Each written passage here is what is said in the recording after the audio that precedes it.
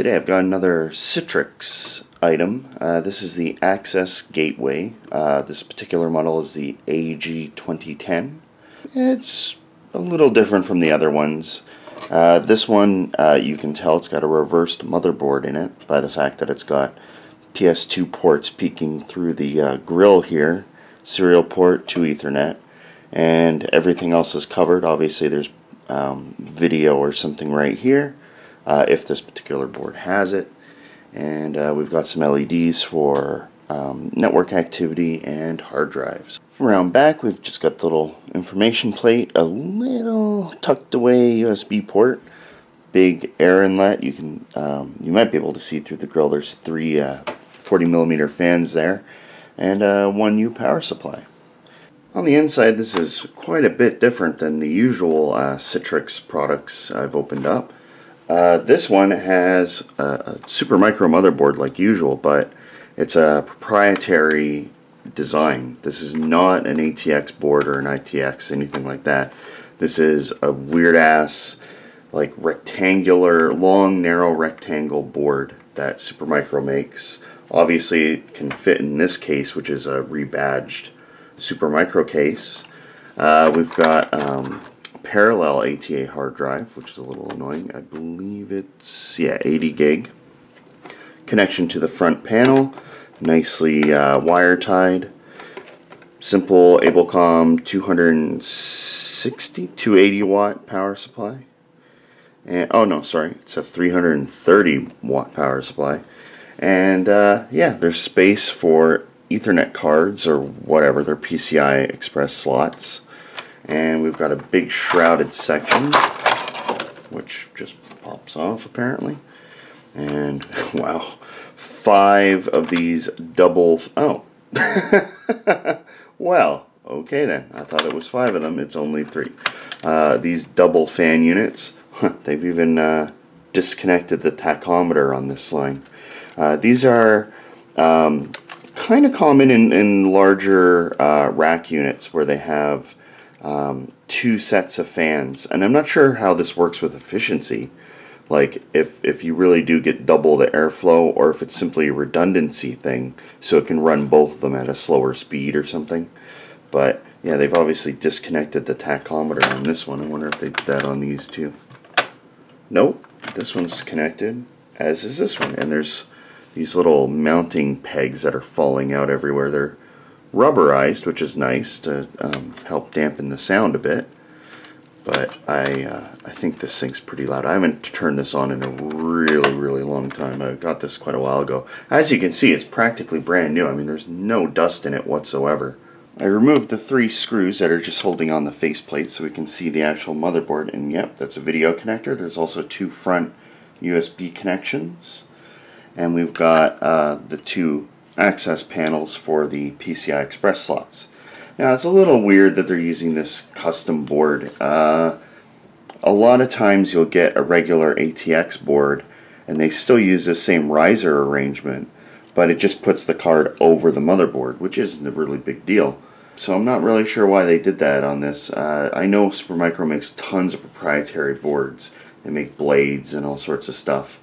So yeah, we'll get this spun around, I'll hook it up, and we'll see if there's anything on the drive. I don't think there is. I think I checked this drive and I think it was blank.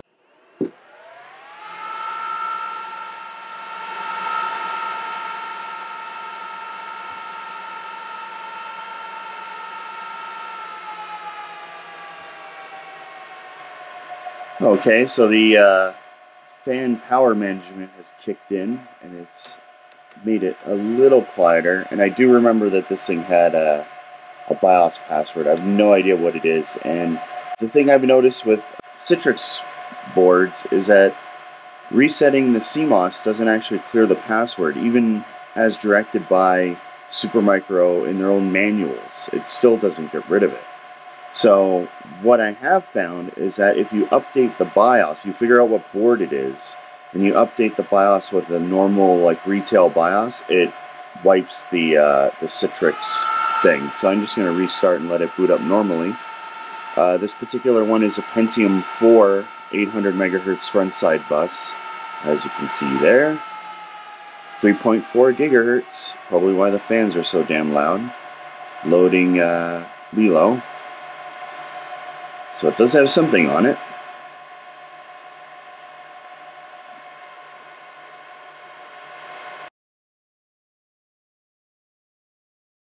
I took out the little riser, and it's a kind of unique one. I guess they do use a different one for this particular model.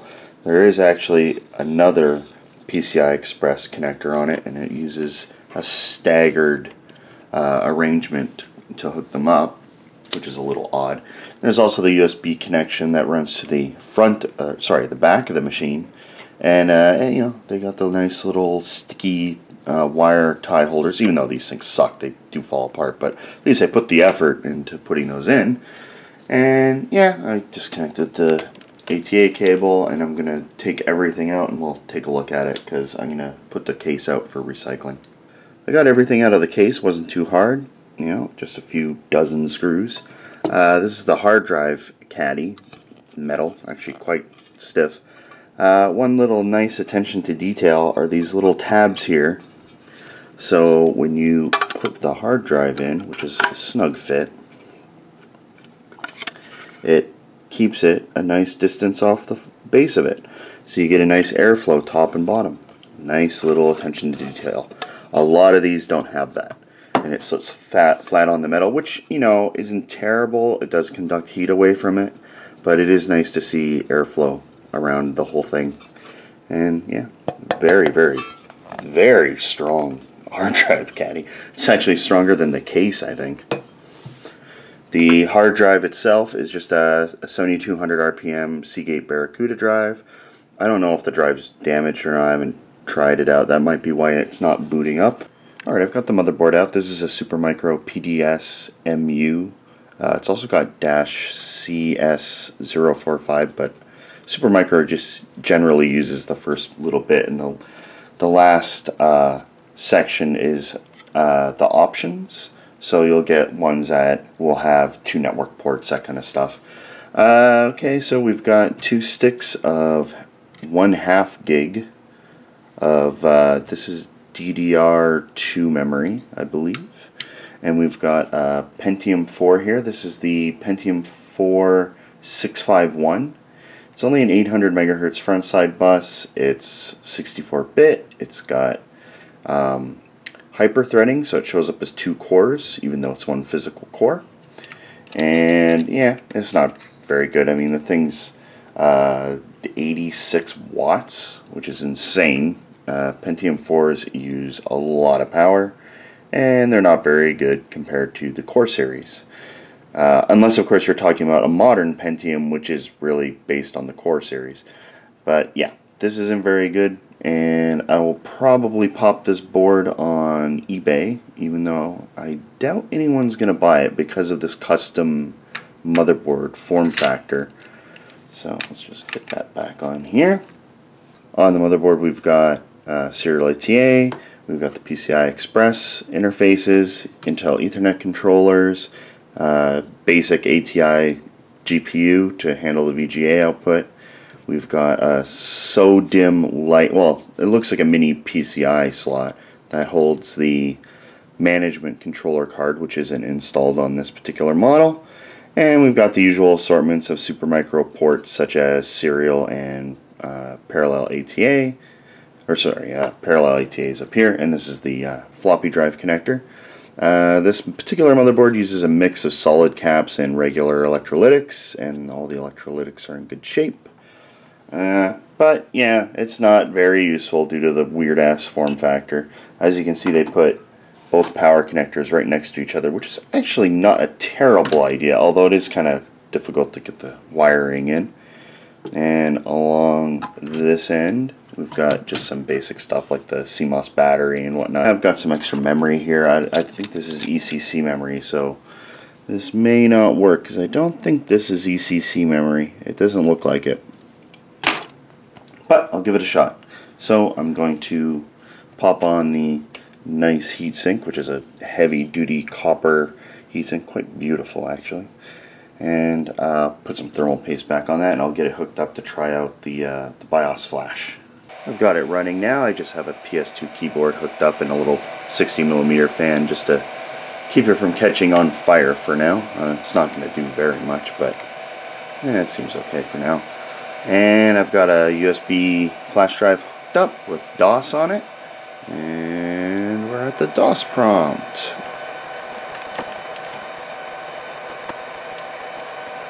So all I did was go to the directory and you run a little batch file, and you tell it what ROM file to copy to the system, and you just sit here and wait for it to do it. This is actually a nicer flash program. The other ones I've used from Supermicro aren't quite as nice or DOS based. It might be the AMI based BIOSes use a different, like just a plain DOS one, whereas this is a Phoenix BIOS, so it does look very fancy and high tech. Look at its progress bars. Okay, successfully programmed. Let's see if we can enter the BIOS. Might have missed it. Yep, default configuration. There we go. One cleared BIOS. So normally what you do is go to set up defaults. Yep. And I don't think I need to really change anything on here. Sees the 1 gig of RAM. That's good. Oh, there we have it. One cleared out BIOS in a normal PC. Aside from the stupid form factor. So, like I said, I'm going to try and sell the motherboard. I don't think anyone's going to buy it. I'll probably just have to scrap it. This purchase wasn't too great since, like I said, it's a custom board. This power supply is loud, by the way. I'm going to unplug the system actually. Oh yeah, very loud. So, yeah, not a great buy since it's a custom motherboard and, you know, it's an older system with Pentium 4, which is useless. So, there are a couple other things in here. These are the Nidec Ultra Flow fans, and there's 2 on each one, and if you see, they're actually joined together and you can push them apart on an angle, I think. How does this work? The other ones came apart. Okay, I think they go... It's a trick! Oh well, it's not too important. They separate. Big deal. And there's also these dummy modules that sit in it. Obviously the case is designed for 2 processor motherboard, and they just put these dummies in, you know, in case you upgrade, I guess. I don't know if they actually offered an upgrade for it. I'm sure Supermicro does, but Citrix never wants anyone to know that their computers are just regular systems. It's not some fancy magical network processing engine. So yeah, they're just regular computers. The case is designed for 2 dual processor systems, and they aren't using one. These fans, I think, are particularly loud, even without the ridiculously loud power supply fan. So yeah, I'm just gonna take this apart, and that's it. Oh, and actually, I forgot one more thing. This is the little module that holds all the fans in. Isn't it cute? They come with little rubber bumpers that have fallen off, and they just sit in here, and this whole thing just sits on rubber bumpers as well. So none of this is actually attached. The idea is that this can vibrate, and not vibrate the whole case. And as you can see, there's a little dummy module that sits in there. See? Yeah, kind of convoluted, but it works.